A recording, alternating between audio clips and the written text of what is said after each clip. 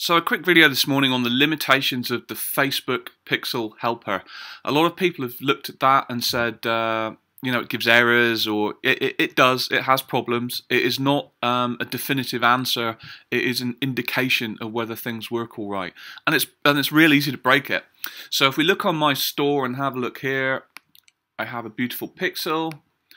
If I go and have a look at a collection, I have a beautiful Pixel. If I have a look at a product, I have beautiful pixels. So let's go ahead and try and break it. So let's go back quickly. I'm going to go to here and then I'm going to go here. See what happens. Oh, hang on. Facebook Pixel activated 2 times. So I broke that. But my store is the same and my pixels are the same. So why is that? So I'm just going to hit the refresh button. Leave it a second or two and have a look again. Now we're good to go. So let's try and break it again. It's a good product. Go back to after dark. Let's go back there and then let's go back and look at another product. Now I suspect it's broken again. No, damn it. Okay.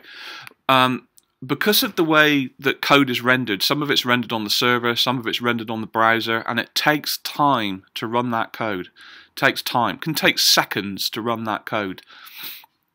What can happen is you have done something before the pixel and before the code is finished, so it misreports. So if you jump around real quick, the pixel doesn't have time to do its thing, and the pixel helper doesn't understand, and it all gets very confused, and it will report incorrectly.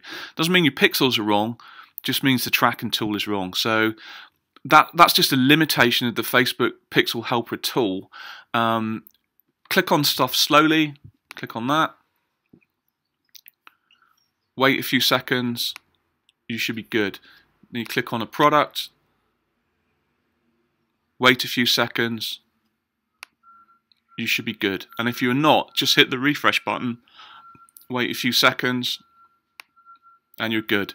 So things generally, if you do that nice and slow and it works, then you're in good shape. If you do it nice and slow and it doesn't work, then you've got problems.